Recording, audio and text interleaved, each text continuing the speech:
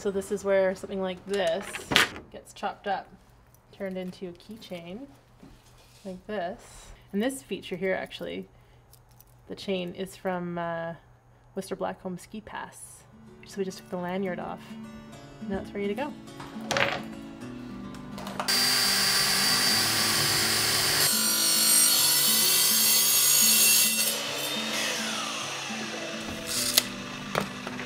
Well, my name's Randy Cruz and I run Ski Heaven.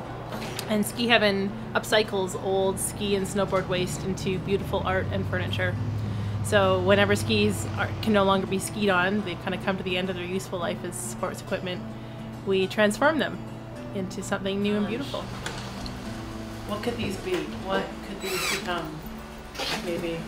I met Joey Gibbons at an angel investment event, and he was, I think, pretty excited about Ski Heaven and saw the opportunity right away and how it could fit in with his collection of bars and restaurants. And then the Rave of Thrones event was coming up, and they approached me and asked if I would be interested in building a throne, which was, of course, a dream come true. I can't think of anything more amazing than a ski throne, so we were thrilled.